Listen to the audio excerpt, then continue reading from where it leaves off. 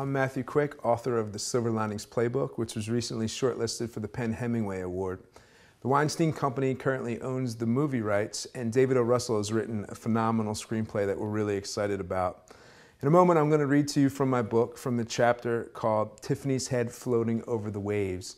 And probably all you need to know before I begin reading is that my protagonist and narrator, Pat Peoples, at the beginning of the book, he's released from a neural health facility. And when he leaves the mental institution, almost as a coping mechanism, he develops this philosophy that his life is a movie produced by God. And if he becomes a good enough man, if he practices being kind rather than right, and if he becomes physically fit, he believes that God will return his estranged wife to him, therefore giving the movie of his life a happy ending. After a brief discussion about whether the tide is coming in or out, Veronica picks a dry patch and tries to spread out the blanket while Ronnie begins digging the umbrella spike into the sand. But there is a breeze, and Veronica has some trouble as the wind keeps folding the blanket over. If it were anyone but Veronica, I would grab a corner and help, but I do not want to get yelled at. So I wait for instructions before I do anything. Tiffany does the same, but Veronica fails to ask for help. Maybe some sand gets kicked up or something because Emily starts screaming and rubbing her eyes. Nice, Tiffany says. Veronica immediately attends to Emily, telling her to blink, demonstrating what to do, but Emily only screams even louder. I can't take a crying baby right now, Tiffany adds. Make her stop crying, Veronica. Would you please make her? Remember what Dr. Lilly said? What did we talk about this morning? Veronica says over her shoulder, shooting Tiffany a serious look before turning her attention back to Emily. So now we're talking about my therapist in front of Pat. You fucking bitch, Tiffany says, shaking her head. And then she is walking away from us quickly. Christ, Veronica says. Ronnie, can you handle Emily? Ronnie nods solemnly, and then Veronica is running after Tiffany, saying, Tiff, come back, come on. I'm sorry, I'm really sorry. Ronnie flushes Emily's eyes with bottled water, and after 10 minutes or so, she stops crying. We get the blanket spread out under the shade of the umbrella, weighting the corners down with the cooler, our flip-flops and sandals, and Emily's super stroller. But Veronica and Tiffany do not come back. After every inch of Emily's skin is coated with sunscreen, Ronnie and I play with her down at the water's edge. She likes running after the waves as they recede. She likes digging in the sand, and we have to watch to make sure she does not eat the sand, which seems weird to me because why would anyone want to eat sand? Ronnie carries Emily out into the ocean, and we all float over the waves for a time. I ask if we should be worried about Tiffany and Veronica, and Ronnie says, no, they're just having a therapy session somewhere on the beach. They'll be back soon. I don't like the way he emphasizes the word therapy, as if therapy were some sort of ridiculous idea, but I don't say anything. After we dry off, we lie down on the blanket, Ronnie and Emily in the shade and me in the sun. I doze off pretty quickly. When I open my eyes, Ronnie's face is next to mine. He's sleeping. I feel a tap on my shoulder, and when I roll over, I see that Emily has walked around the blanket. She smiles at me and says, Pap. Let Daddy sleep, I whisper, and then pick her up and carry her down to the water. For a while, we sit and dig a small hole in the wet sand with our hands, but then Emily stands and chases the foam of a receding wave, laughing and pointing. Want to go swimming, I ask her. And she nods once, so I scoop her up into my arms and begin to wade out into the water. The surf has picked up some, and the waves have a lot more height, so I quickly walk past the breakers to where the water is up to my chest. Emily and I begin to float over the swells. As the waves grow in size, I have to jump and kick really hard to keep both of our heads above water. But Emily loves it and begins squealing and laughing and clapping her hands every time we float up. This goes on for a good 10 minutes, and I am so happy. I kiss her chubby cheeks over and over. Something about Emily makes me want to float over waves with her for the rest of my life, and I decide that when a part-time is done, I will make a daughter with Nikki ASAP, because nothing has made me even this close to happy since a part-time began. The swells get bigger.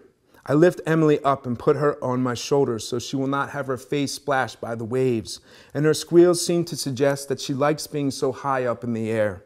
We float up. We float down. We are so happy. We are so happy. But then I hear someone screaming, Pat! Pat! Pat! I turn and see that Veronica is running very quickly down the beach, with Tiffany trailing far behind. I worry that maybe something is wrong, so I start to make my way in. The waves are pretty big now, and I have to take Emily down from my shoulders and hold her against my chest to ensure her safety. But soon we are able to negotiate our way back to Veronica, who is now running into the surf. When I get closer, Veronica seems to be very upset. Emily starts to scream and reach for her mother. "What the hell are you doing?" Veronica says to me when I hand Emily over to her. "I'm just swimming with Emily," I say. Veronica's screaming must have woken up Ronnie because he has run down to meet us. What happened? "You let Pat take Emily out into the ocean?" Veronica says. And by the way she says my name, it's obvious she does not want Emily to be left alone with me because she thinks I'm going to hurt Emily somehow, which is unfair, especially since Emily only started crying when she heard Veronica screaming. So really, Veronica was the one who upset her own daughter. "What did you do to her?" Ronnie says to me. "Nothing," I say. "We were only swimming." "What were you doing?" Veronica says to Ronnie. "I must have fallen asleep, and Jesus Christ, Ronnie, you left Emily alone with him?"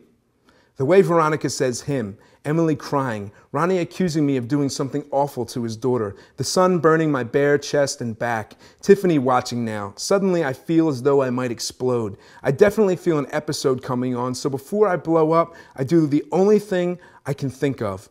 I start running down the beach away from Veronica and Ronnie and Emily and the crying and the accusations. I run as fast as I can, and suddenly I realize that now I am crying, probably because I was only swimming with Emily and it felt so right, and I was trying to be good, and I thought I was being good, and I let my best friend down, and Veronica screamed at me, and it's not fair because I've been trying so hard, and how long can this fucking movie last, and how much more do I need to improve myself, and Tiffany passes me. She runs by me like a blur. Suddenly, only one thing matters. I need to pass her. I start running faster and catch up to her, but she picks up her speed and we run side by side for a time until I find that gear women do not have, and I blow by her and maintain my man speed for a minute or so before I slow down and allow her to catch up with me. We jog side by side on the beach for a long time, neither of us saying a word.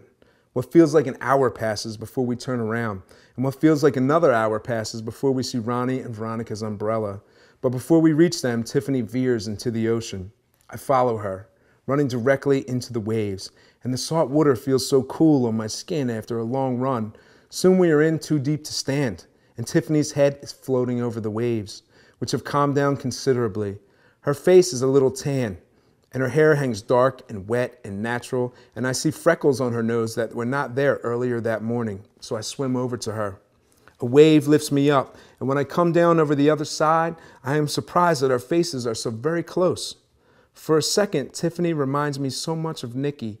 I worry we might accidentally kiss, but Tiffany swims a few feet away from me before this happens, and I am thankful.